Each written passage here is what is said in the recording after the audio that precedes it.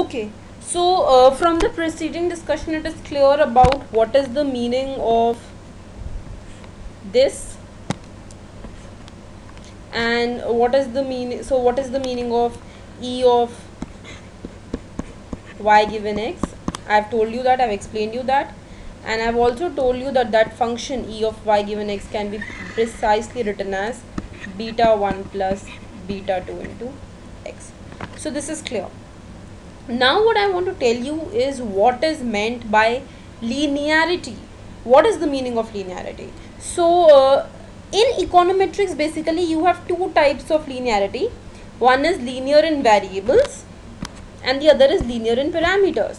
Now what I am concerned with later would be called as linear in parameters. So later when we talk about, whenever we will be talking about all the concepts of multicollinearity, of dummy variables, of autocorrelation, heteroscedasticity, homoscedasticity, of whatever concept we talk about, I will be basically referring to linearity in parameters, right, and not linearity in variables. However, what is linearity in variables?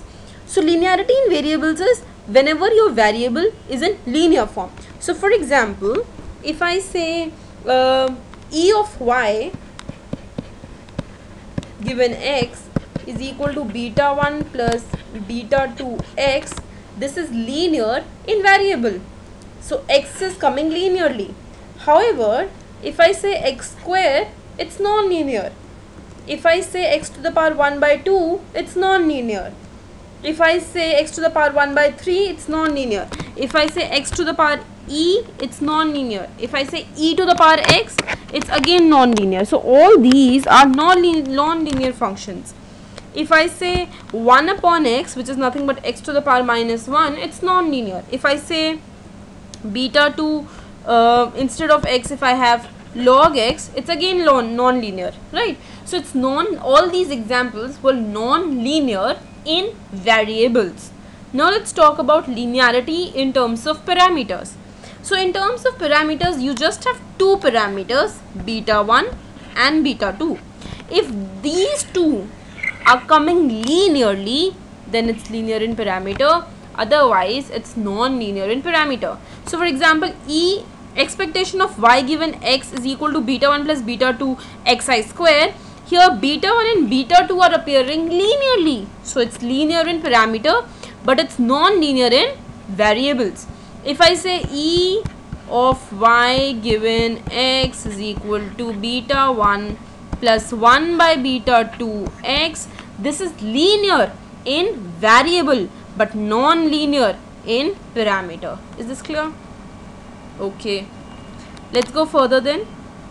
Let's take an example. So this is quadratic function, it's non-linear in variable, linear in parameter. This is linear in parameter or non-linear in parameter. So let's take an example for this. So this is clearly non-linear in variable.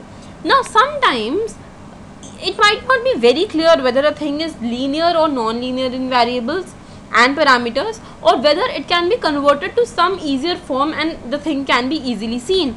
So what do I do in such cases is convert. So exponential function, if it is y is equal to e to the power beta 1 plus beta 2 x, I take log on both sides. So it becomes ln y is equal to beta 1 plus beta 2 x ln e. So this goes off, ln e goes off, this is 1.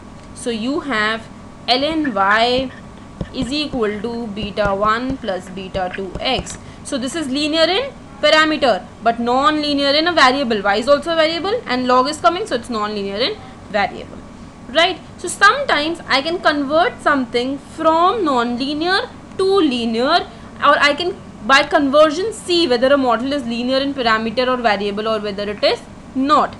So now let's talk about something. See, for us, something if it is linear in parameter, then for me it is linear because I am only concerned with parameter.